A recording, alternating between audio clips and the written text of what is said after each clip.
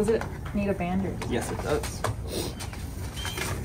Okay, my framing is a bit off, but how's everybody doing? So for those of you that don't know, my name is Alex. I am a junior here at Colorado State University, and today I'm at the Environmental Learning Center. I actually just got back, but today's video is going to be on bird banding. So like I said in previous videos, I'm a zoology and conservation biology major, and I'm taking ornithology this semester. Ornithology is just the study of birds. This week for lab, we've been kind of just going around bird banding. So bird banding is something you do when you want to track birds.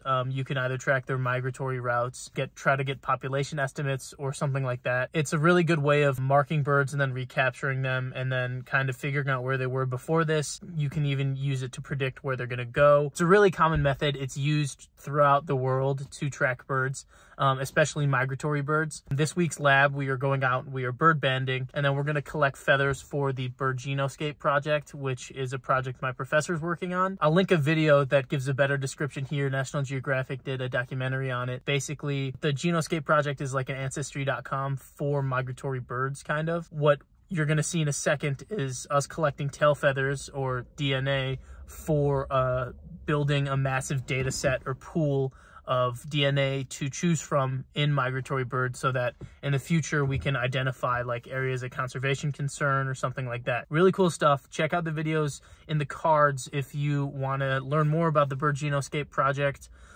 or about my zoology conservation biology majors. Here's just some clips from bird banding this morning. See you guys next time.